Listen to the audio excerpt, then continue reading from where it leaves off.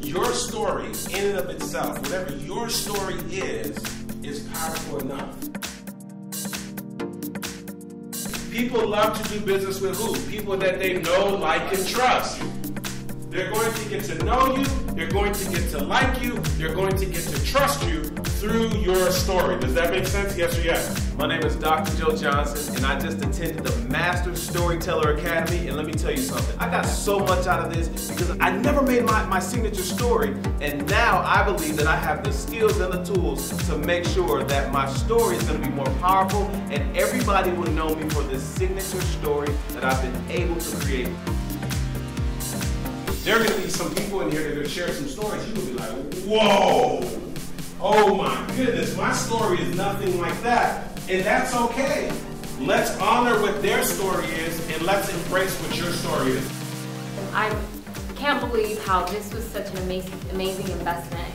I was able to focus on my story and really make it to where it's going to create an impact and hopefully change lives.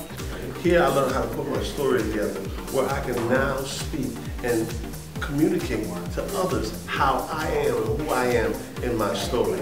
Man, if you have any opportunity to change your life, this is the Academy.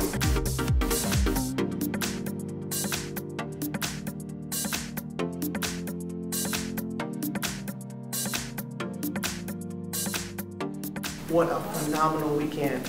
Andy pulled out things from me that I didn't even know that I could do. He took away that bashfulness and made me bold. For those of you who are trying to become speakers, for those of you who are already leaders, you need to come to this class. You have got to come to this class to improve not only your speaking technique, but also to improve and invest in yourself.